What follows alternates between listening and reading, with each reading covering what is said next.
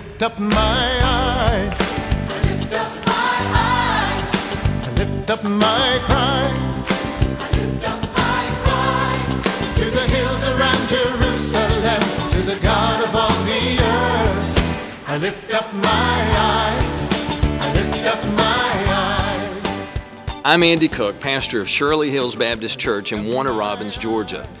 I'd like to invite you to join me on a journey to Israel in June of 2010. You know, any tour you could take to Israel, if you're thinking about going to Israel, I want to encourage you to do that. Any tour you can take, even if it's one that stays on the basic path that the tourism buses all journey down, any tour like that is the journey of a lifetime. The Bible just comes alive when you go to Israel.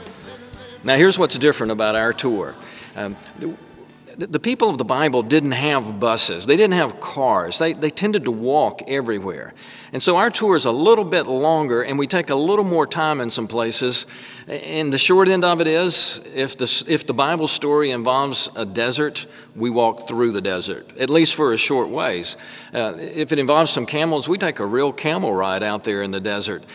If there's water, we get in it. If there's a mountain, we often climb it. There's a cliff, we come down it.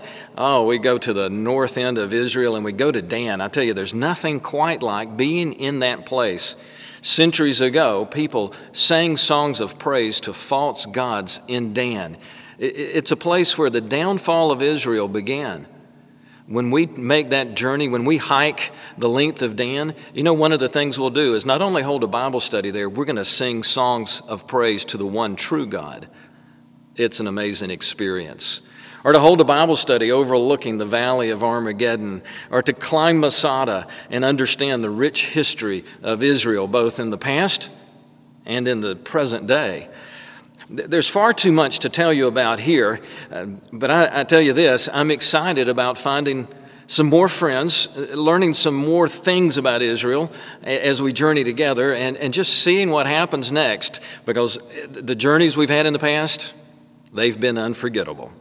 I've told people before that unless you've been there, you won't understand this, but everybody that's been there will know that when you get there, you feel like you're at home. And when you come back, you're ready to go back home. It's amazing. It's really hard to pick out one particular thing that's my favorite. I like everything from the time the airplane sets down in Tel Aviv till we take back off a few days later. It was just excitement waiting to happen. And every day was full of new experiences and new places to see. And it absolutely made the Bible come true and made it come alive.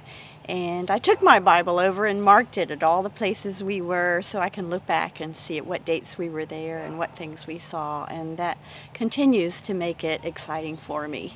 That was good to have our pastor as our guide because he's been so many times and he knew where to take us, and we bypassed all the real touristy places and got to see some really different places. We saw places that you didn't think you would see on a typical tour.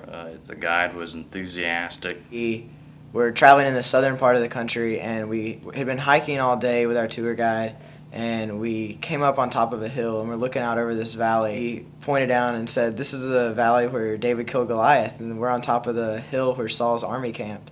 And the rest of the 2 weeks after that, it was just every day learn something new and be somewhere where something incredible had happened.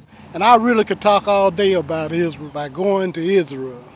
Now, the Bible is not just another book, but the Bible really is the living Bible, because some of the sites that we have only read about in the Bible, we were blessed to be able to go to those places. Last trip I went on, I'd had open heart surgery 3 months prior to going, but I went anyway. And some of the climbing I could do and some of it I couldn't, but there are options if you can't.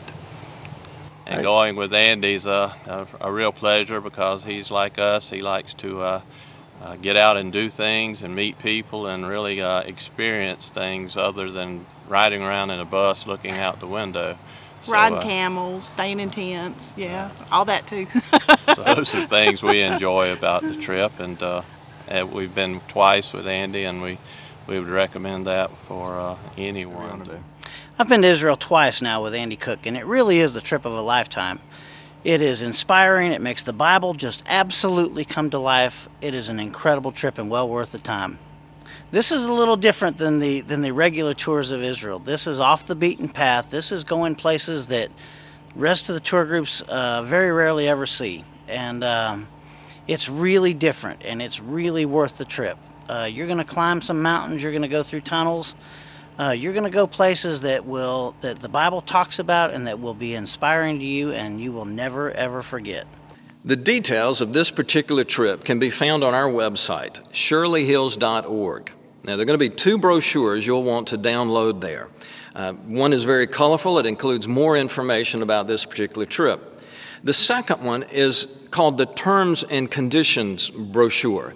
That's going to have the price of this trip. It's going to have some other costs you could expect to make along the way, and all the details about payment plans and insurance and all those things. Be sure to look at that, read it carefully, and then by all means, spend some time praying about this decision. Maybe we could see if God is leading us, you and me together, to journey to Israel in June of 2010. Oh, I hope so. If you're considering this trip, I hope you can make it. It's going to be a fabulous experience. Now, if you have a question that isn't answered on our website or in one of those 2 brochures, or you just would like to chat for a minute, here's what you can do. Call me on the phone or use email. That's a great way to contact me. I can answer those questions. If you're close to our community, feel free to stop by our church. I love talking about Israel. I love taking people there. And we're going to have a great group. I hope you can be part of it. We'll be there in June of 2010. Come, experience Israel.